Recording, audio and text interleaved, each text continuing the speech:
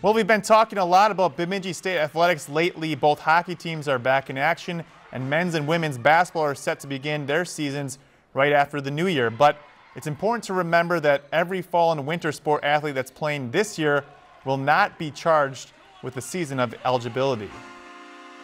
The NCAA is come back already for the winter sports teams, Division I, Division II, and the students will not be charged a season of competition. You're seeing some reduction in number of games scheduled because of testing and just trying to slow down travel a little bit as well. But there will be no season of competition charged this year for fall and winter. Lakeland News is member-supported content. Please consider supporting Lakeland News today.